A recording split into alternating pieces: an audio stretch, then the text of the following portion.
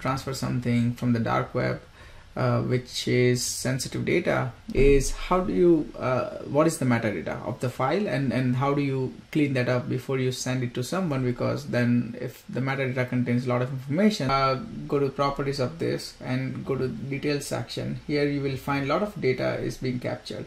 So when was the picture taken, create a copy with all possible properties removed, or you can select which one you want to remove. Let's say we want to remove everything. You can see it has very less details, right?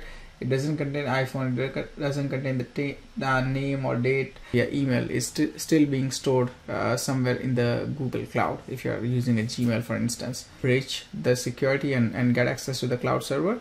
Now he's able to have access to all the files. Other solution in place which we can use. If you haven't already, just gonna take 1 second. And also please provide me your feedback